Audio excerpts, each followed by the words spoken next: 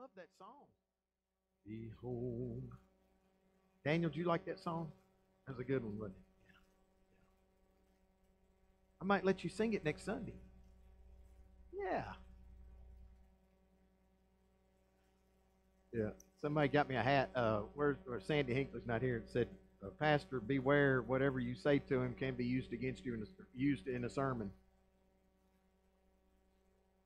As long as I don't give the name right, I'm good. All right. Matthew chapter 5, verse 38 today. We're moving right along.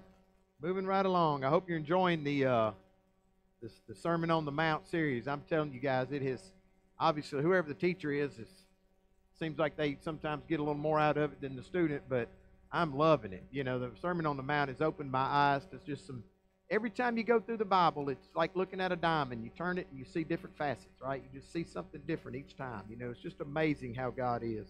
But we're studying in Matthew chapter 5 on the Sermon on the Mount. What we call these six statements of Jesus, where you have heard it said, meaning these liars, these hypocrites, these Pharisees have told you this, but they're liars. It ain't true. I'm telling you this. I'm telling you what God really said.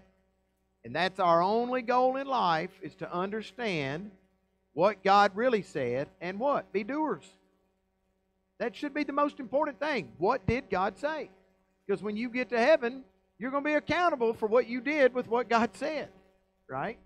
So it's very important that, as I've said all my life, you know, the preaching of the Word of God is a life and death conversation. I mean, this is a more important conversation than sitting down with that doctor and getting you're afraid you got cancer and you're fixing to talk to him about it. Because there's life after death. This is the only information out there. You search all over this world, and you will never find anything that's going to give you an answer for life after death, but only in this book right here. Okay? That's it. That's an absolute truth.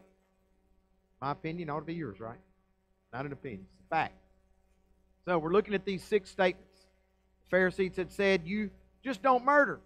Jesus said, don't even be angry with anyone. Right? The Pharisees said, don't commit adultery.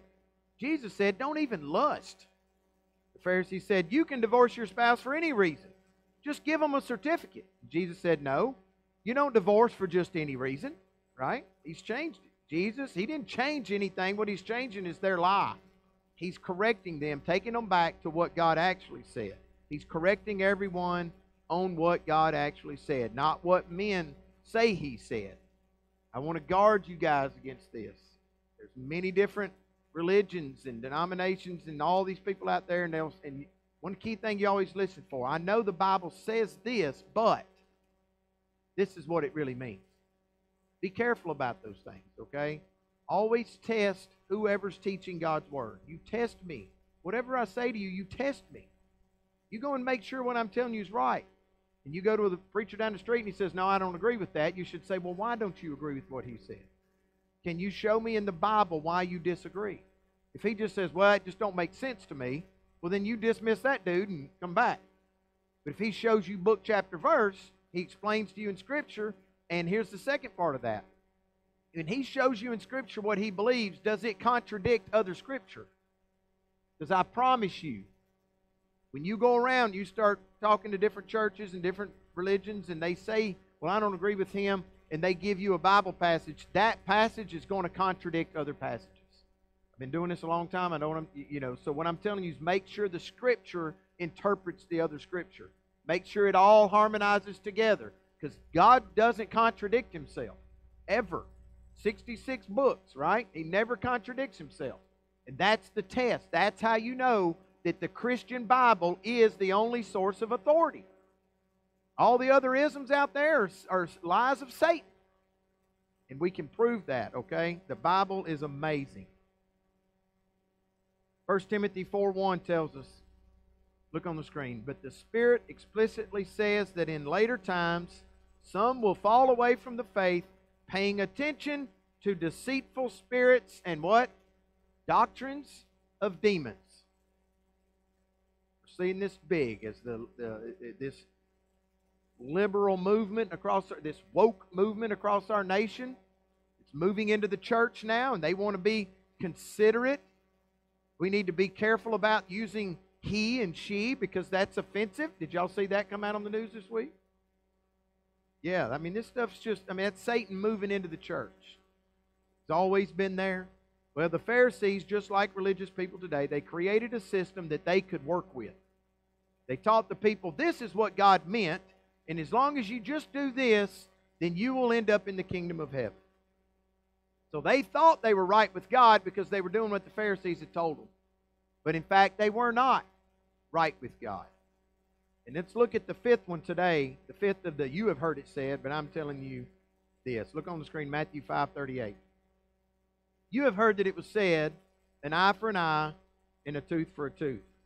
But I say to you, do not resist an evil person, but whoever slaps you on your right cheek, turn the other to him also. And if anyone wants to sue you and take your tunic, let him have your garment also. And whoever forces you to go 1 mile, go with him 2. Give to him who asks of you, and do not turn away from him who wants to borrow from you. Right? So we got these statements of Jesus where everybody's like, oh man, I'm doing good. I'm doing good. Jesus comes along and says, no, you ain't. You got it all wrong. One of the hardest conversations to have with people, and they don't like it.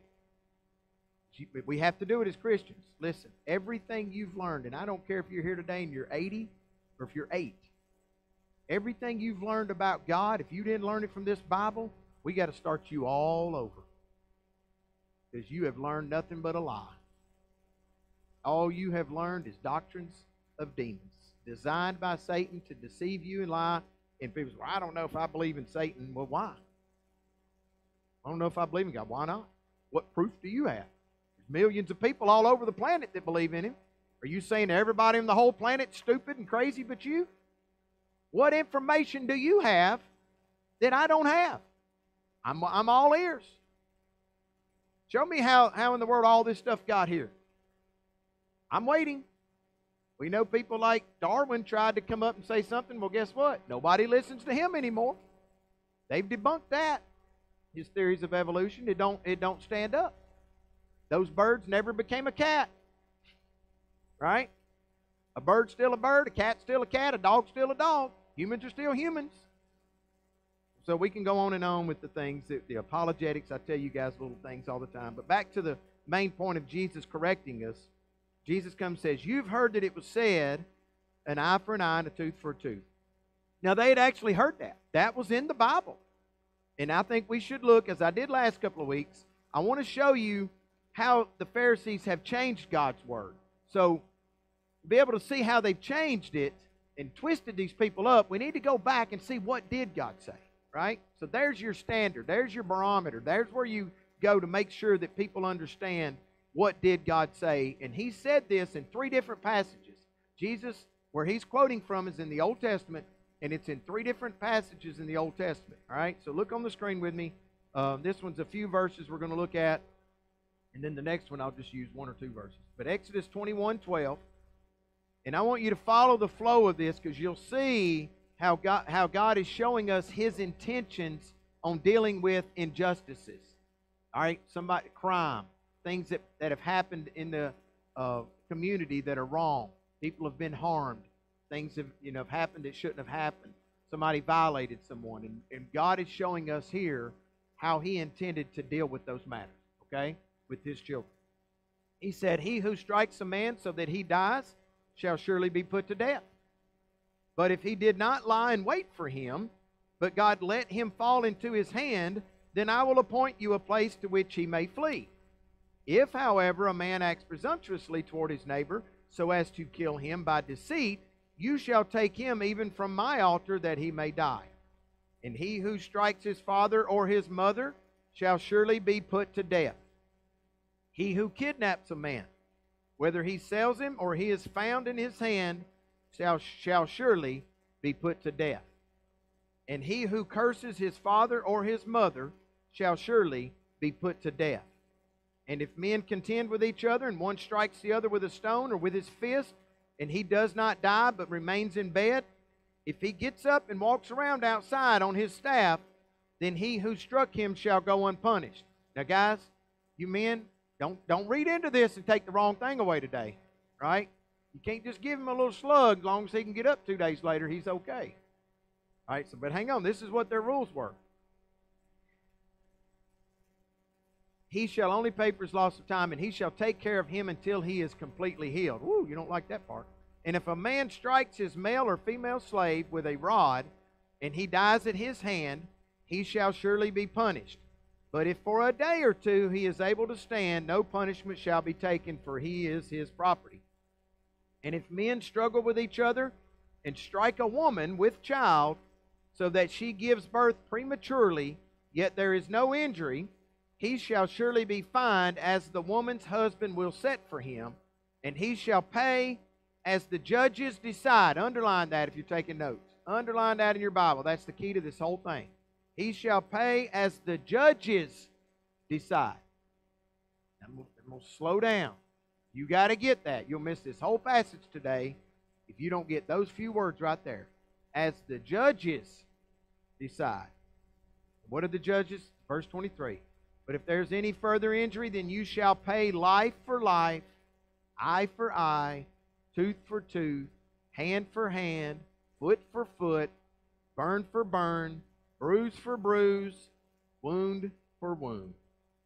And then in Leviticus 24:19, if a man injures his neighbor just as he has done, so it shall be done to him. Fracture for fracture, eye for eye, tooth for tooth, just as he injured a man, so it shall be inflicted on him. And then the last one, Deuteronomy 19:21. Thus your eye shall not show pity, life for life, eye for eye, tooth for tooth, hand for hand, foot for foot. So Jesus in these statements is taking us back to the heart of the law, the intent of the law, right? Why did God write the law this way? What did God want from His people when He gave them these instructions? And in a nutshell, you know what He wanted? Justice. Law and order. Right? I love when our president a few years ago came out, the past president, and he said, we're going to have law and order in this country. You know why he said that? Because that's what God ordained. He wants justice, He wants law and order. And that's what He is showing these people. This is how we're going to have it. God wanted the punishment to equal the crime. Eye for an eye, tooth for tooth, right? Which, as we saw that was God's intention. The goal, of course, obviously, just as it is today, was to deter future crime. That's what the purpose of the government is, right? To punish evildoers. Not to coddle them, it's to punish them. Why? So they don't keep doing crime. And it spreads the word around the village and around the state and the country that we don't tolerate crime. We've changed in America on that, haven't we? And now look what we got. We got a dadgum mess. You got kids that don't even fear the law or consequences at all. So, God's plan was to deter crime. Now, in this plan, this judicial system that God creates, it's no different than today, there had to be witnesses. Deuteronomy 19:15 said, a single witness shall not rise up against a man on account of any iniquity or any sin which he has committed. At the mouth of 2 or 3 witnesses, a matter shall be established. You go and tell a judge or someone that hey, this person did this, they did that to me, and the judge goes and asks them, did you do that? And they say, no, I didn't. Well, what's the judge supposed to do? Just take your word for it? See, it's the problem we got now. We even see this in the church.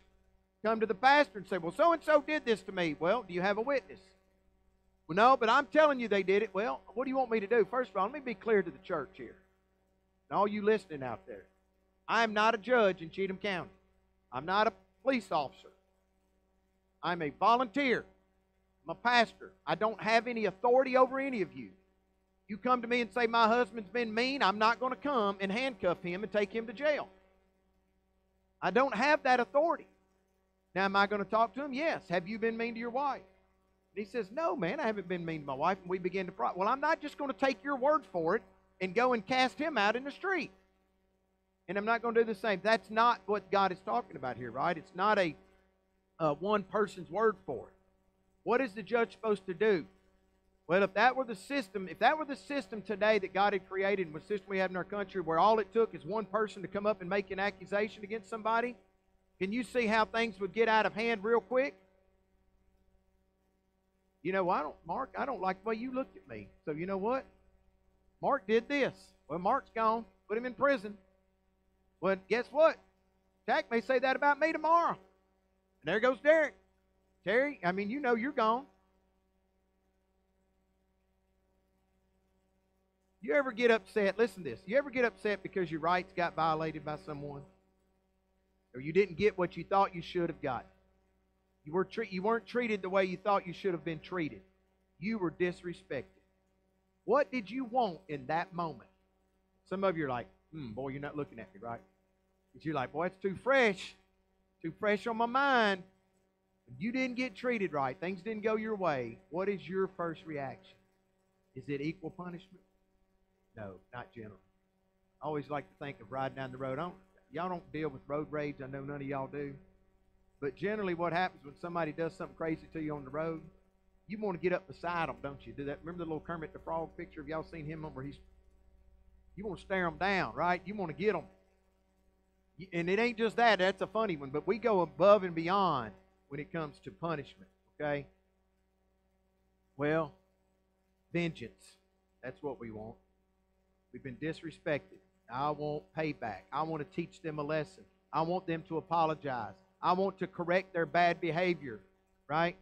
I want to right a wrong. Ultimately, if we're being honest, we just want what we want out of this, right? That's what we want because we're mad, we're hurt, we're angry, we're upset. Well, God knows your heart. God knew the heart of man. And what is in the heart of man? To put self first. That's what we do. Our hearts are wicked. Jeremiah tells us the heart is desperately wicked, right? Who can understand it? I want you to know, guys, when it comes to this judging one person's testimony versus another and all this stuff, I have been a part of well over 100, probably closer to 200 murder scenes. Any of you here ever been on a murder scene? Some of you served, law enforcement. I've been on probably close. I worked in Nashville, so I saw a lot of murders, a lot of homicides. They didn't always die, but I've seen a lot of bad stuff. Okay, I've been probably over 1,000 domestic violence calls. Some people have, when you talk to me, you'll find out I know the law.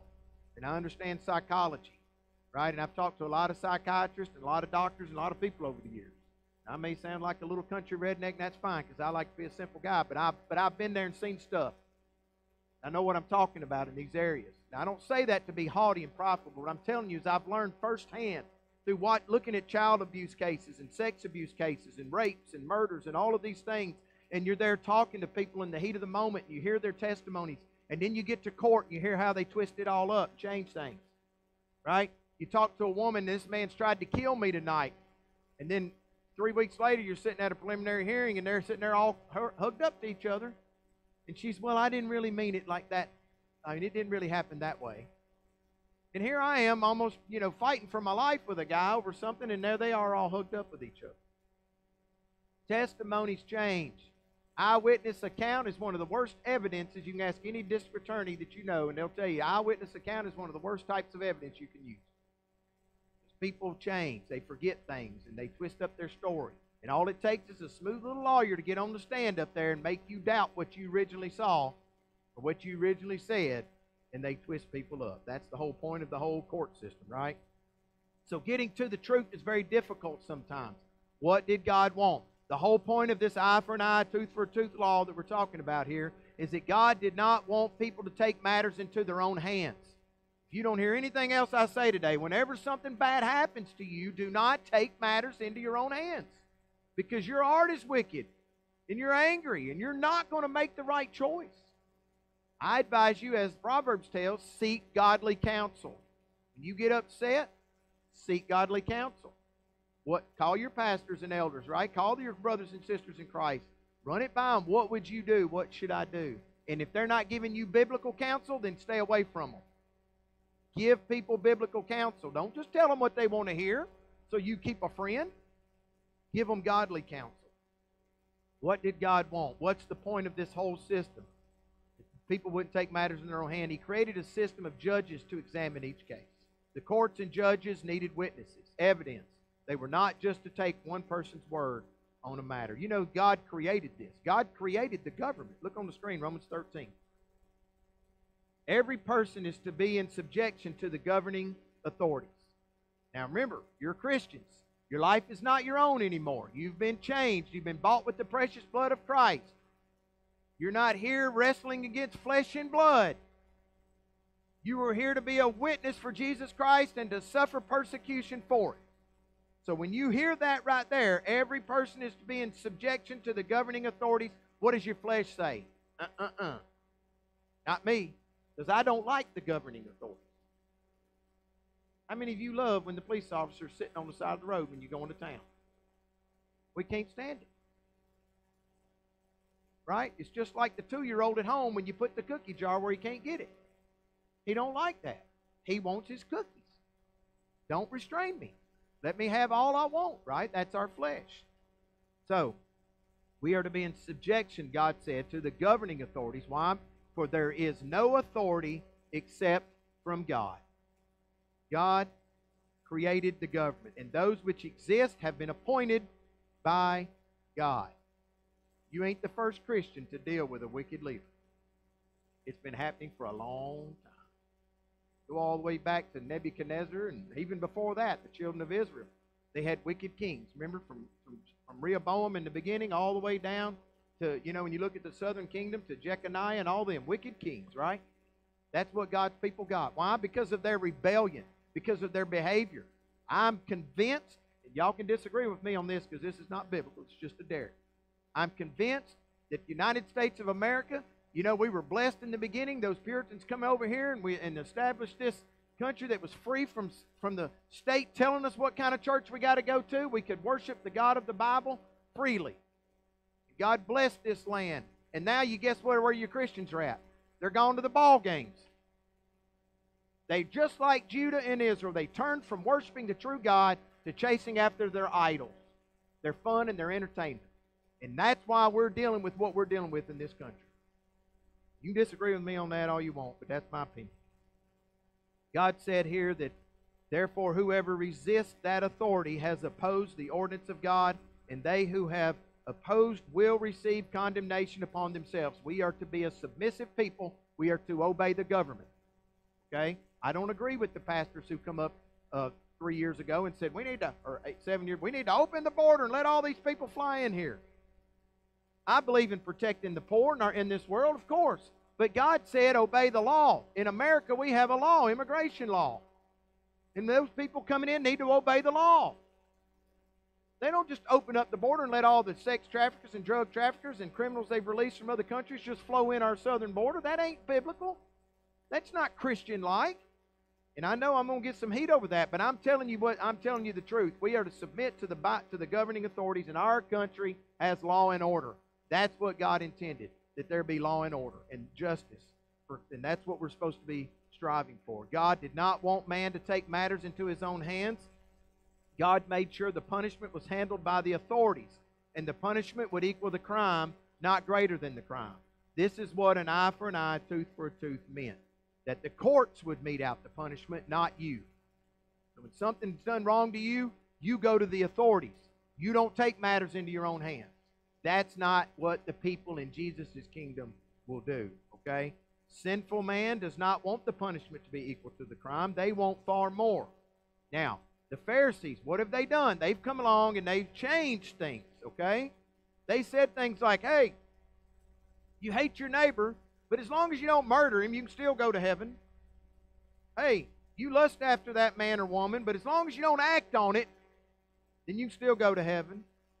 Hey, you don't like your spouse anymore? They did something that upset you? They don't treat you right? Well, just give them a certificate of divorce and move on. That's what the Pharisees had said. Don't worry about your promises. Just don't swear by God. As long as you don't bring God's name into it, you can break your promises. That's what they said. Someone did you wrong?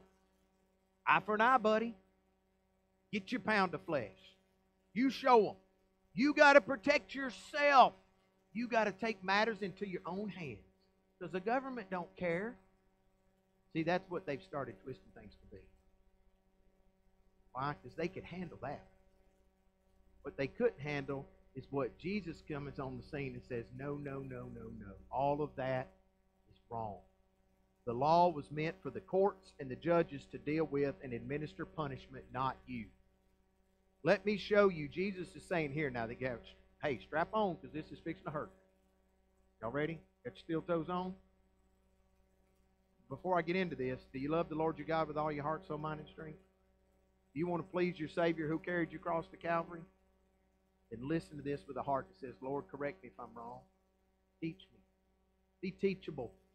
Be changeable people. Don't be hard-hearted, set in your ways. I'm going to do what I want to do. I don't care what they say. Don't be like that.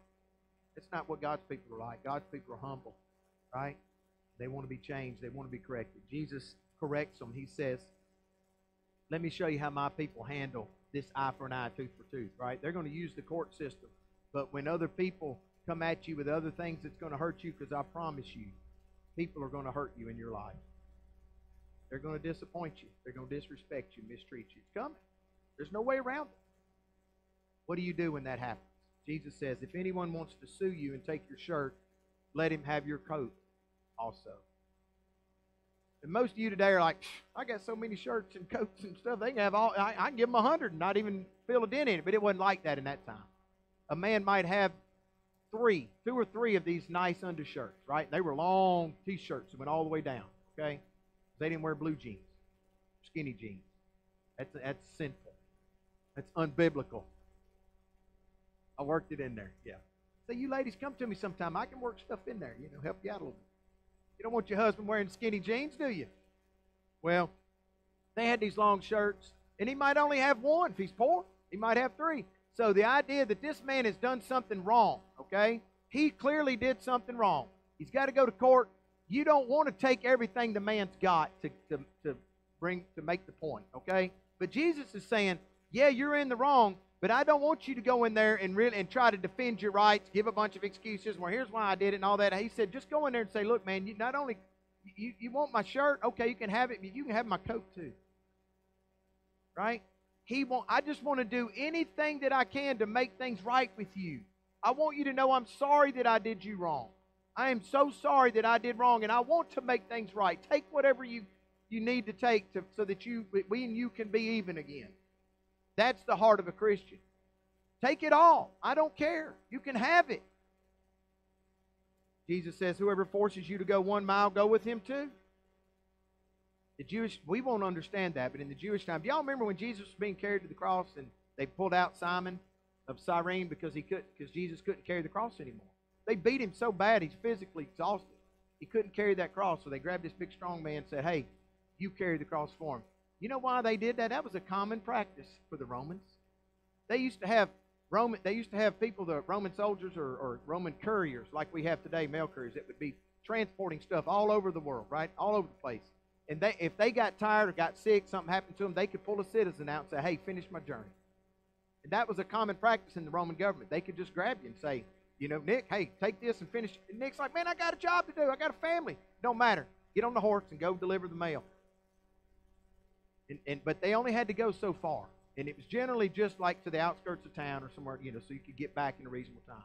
So instead of inconveniencing Nick, saying, man, I need you to run to Nashville, Nick's like, man, I got ball practice, I got a game, I ain't got time. And Nick would say, no, you know what? Not only will I go to Nashville, buddy, I'll go to the Alabama line for you. I'm going to show you that I'm going to put your needs ahead of my own. See, this is the heart of what Jesus speaks to. Somebody wants something from you, you don't just give them that, give them more. Meet their needs. See what they need. Why? Because you're not worried about your own needs. You're more worried about theirs. In verse 42, give to him who asks of you, and do not turn away from him who wants to borrow from you. Now, I thought one of the best passages, let the Bible speak for itself, when we look at these things about giving beyond what we're asked for, letting people know I care more about you than my own self.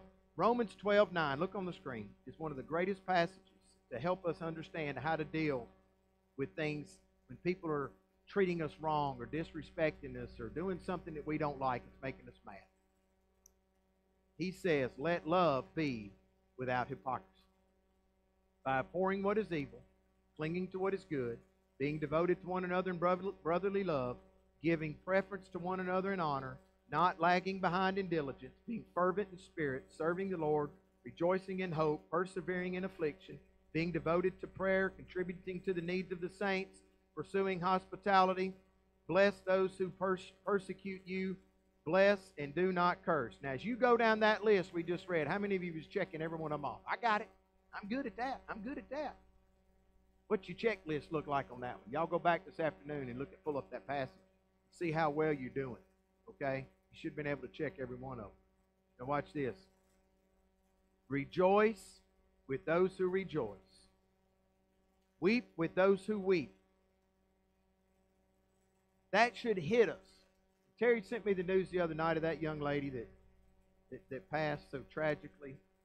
Destiny and I were sitting at the table, fixing to eat. And I'm fixing to say the blessing for our meal. And I couldn't say it. I'm telling my church family this, not because this is what it means to weep with those who weep. Right? I met her 2 times, but I had a compassion over her. She's struggled with drugs and alcohol so long. Lost her children over it, right? But now here she is, 4 years sober. You know, trying to getting a job, trying to get her kids, you know, trying to make things right. And she just fell, like any of us fall, right? And I couldn't pray because I'm just about to weep for this young lady, for Ashley. I just wanted to man, I wanted so much for her. I wanted to see a victory there, right? But God had other plans. Well, guess what we're going to be praying now?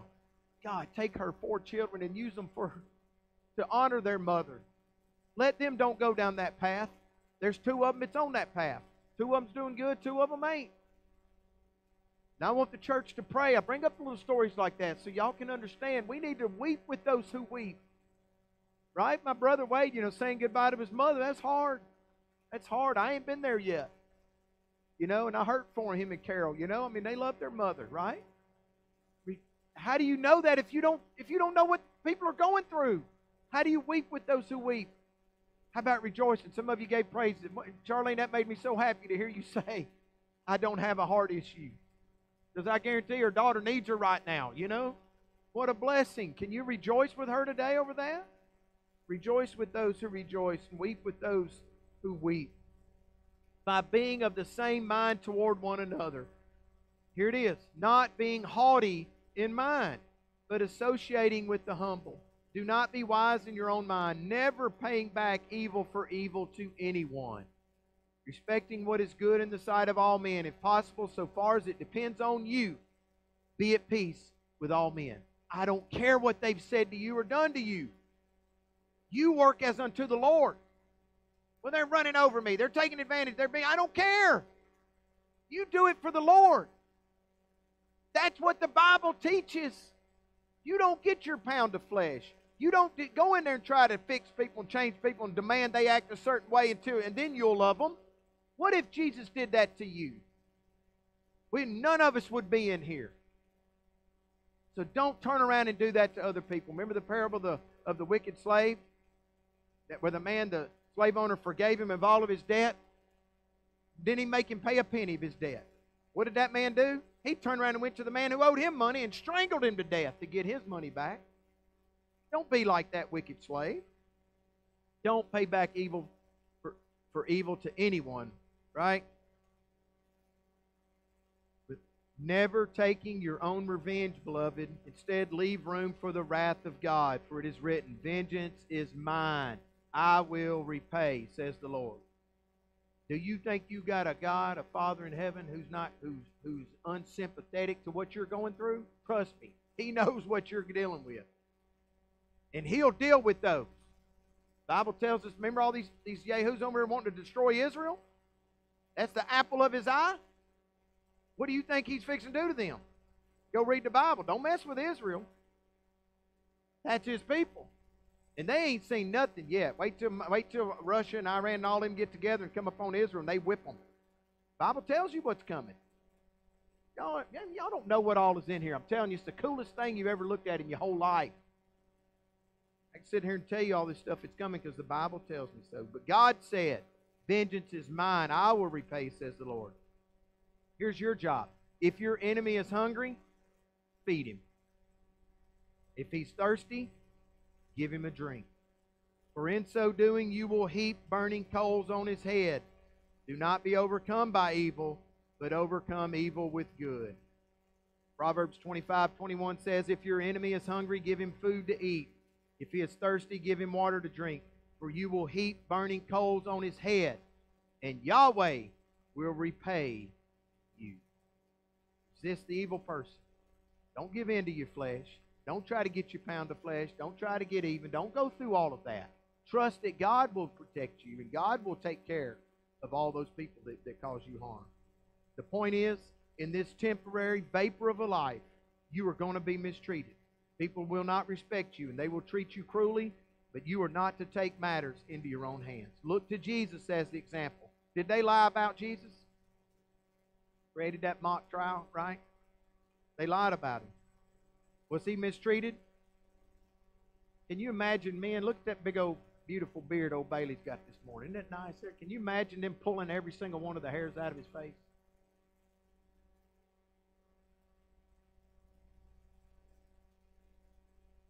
Jesus was mistreated. And what did Jesus do? After the crown of thorns shoved down on his head, his back beaten open where they could see his insides, drove the nails through his hands and feet, plucked his beard, spit on him, mocked him. Come down off of that cross if you're the Son of God, right? What did Jesus do? Boy, I'm going to wait. You just wait. I'm fixing to show y'all. Is that what he said? Let me remind you something. And Chad, you'll remember this. It was something when they went to arrest Jesus a few nights before that. Remember that? Cohort. A Roman cohort come to arrest him. You know what a cohort is? 600. They sent the Roman army. Some of you guys been in the military. You think one man could resist 600 army men coming in there, Roman soldiers? And the Jewish police, temple police, all coming to arrest him. You know why they sent so many? They thought there was going to be an uprising, see? So they were going to squelch that riot tonight. We're going to end this tonight. And they come up there, and Judas kisses Jesus on the cheek, and they said, we're looking for Jesus of Nazareth. And Jesus said, I am he. And what happened? A cohort of men fell down on the ground. Jesus could have come off of the cross and wiped out everybody on the planet like God did in the flood. But he didn't. You know what he said? Father, forgive them. Stephen laid down there. They're pounding that sweet young man, that humble man, Stephen, pounding him with those big rocks. And he cried out. And he's not Jesus. He's just a man like us. And he said what? Father, forgive them. Right? That's the example, right? And when you do that, when you don't retaliate like the world does, people don't know what to do with that. They're expecting you to do what they would do to get even. Get their pound of flesh. I'm going to pay you back. I'm going to teach you a lesson. Mess with me. Right? That's what they do. Well, guess what? When you don't do what they're expecting you to do, it's burning in their conscience. And here's what they're saying. Why would that person not pay me back? Why would they treat me kindly when I did them wrong? Why would they be so loving when I have been so cruel to them? I've ignored my wife and been rude to her, and I didn't value her, and I didn't protect her, and she treats me like I'm Jesus. Why would she do that? I can't understand why she would treat me so good when I've treated her so bad. How about I've disrespected my husband? I've ignored him. I've been vindictive to him, but he just keeps showing me grace and patience. Why? Folks, to the world, unsaved people, people who will not be in heaven, they're going to hear these words and they're going to say to me, the heck with that. That's crazy. I'm not going to let people run over me, right? I'm not going to let them take advantage of me. I'm not going to let someone do that to me. I'll show them an eye for an eye and a tooth for a tooth. I'll get my vengeance. They won't mess with me again. But the people in Jesus' kingdom, you know what they do? They die to self. What did Jesus say? If any man would come after me, he must what? Die to self. Take up the cross and follow me. You cannot be with Jesus Christ until you die to self. That's the gospel. That's the absolute truth. You got to get down off of your throne, your kingdom that you're trying to create on this planet that's going to be burned up one day. You got to get off of it and say, Jesus, you're on the throne. and I'm kneeling down at the foot of your throne waiting for you to tell me what to do. Because it ain't about me anymore. I will suffer for you. I will forgive people who hurt me, and I will love my enemies, and I'll pray for those who persecute me. Why? Because I'm more concerned about their soul. I'm more concerned about where they're going than what I gain here. All of this stuff that I gain here will be burned up. If I have to sacrifice some time or some money or some resources or possessions, if I have to sacrifice the things that I've worked so hard for in order to win someone to Jesus Christ, I'll do it, Lord. I'll die to self. Because the treasures of this life, remember what Paul said? I consider it all as what? Manure, dung, a waste. Now the Bible's not teaching us, guys, here in closing, that we should just give everything we got away. Right? Because what happens if you just gave it all away today, then you got no food to eat. Does the Bible tell you that you're to provide for your family? Right. So now you can't provide for your family. You gave it all away. The Bible's not teaching communism here, right? Where you just give everything up and live full. We're told to be good managers of what God's given us, right? To manage our money and our time and our resources and all that stuff. What God's digging at here that I want you to leave with today is in the core of your heart. And I thought the best example is what I used months ago. If this country collapsed and your dollar tomorrow is worth a penny, that could happen, as the experts say, very realistically, right? The value of the dollar crashes. You're pretty comfortable with your 401ks and your retirements and your bank accounts, and you're like, okay, I'm good. I'm okay. But tomorrow morning you wake up and it's a penny on the dollar. What's your first thought? Are you mad and want to fight, get even, go kill people? Or does it say, Lord, I guess we're going the poor route? See, what are you clinging to? And if you've died to self, if you've died to this world, and you're only living for the kingdom of God, that's what His people do. They're not out for vengeance. They're not out to teach people lessons and to store up treasures on earth. They're what? They're just witnesses for Jesus Christ. We're called to suffer. Right? Father, none of this is possible without you. We can't do it. Every person in this room and every person that's listening to me right now can honestly say, God, I can't do that apart from you. We need your grace to help us to do these things. Lord, we look around just in this little room right here, a little dot on this planet. And everybody in here would tell you, Lord, we're blessed. We're blessed. You have provided for us over and over and over. We don't miss meals in here. And if there's someone here that's missing a meal, I hope they'll let me know, because you won't miss another one. But Lord, you have blessed us over and over and over. So you've proven to us, God, that you will provide for us. That we don't have to worry about the future. We don't have to worry about anything. We just need to be good stewards, good managers of what you've given us. And Lord, if somebody needs something from us, let them have it. We'll let them have it. We're not going to take advantage of people. We're not going to only protect ourselves. As we'll learn next week, we're not just going to love those who love us. Lord, we want to be your people. We want to do what you want us to do. We don't want an eye for an eye, a tooth for a tooth. We want you to handle those things. You handle the punishments. We'll deal with the love. We'll deal with the forgiveness. We'll deal with the humility. And we'll deal with preaching your gospel. Help us to do that, Father. If there's one here today, and they know right now, I'm not saved. I know I'm not saved. I have lived for self my whole life. And all it's got me is nothing but pain and heartache. I need freedom. I need peace. I need joy. And I need hope.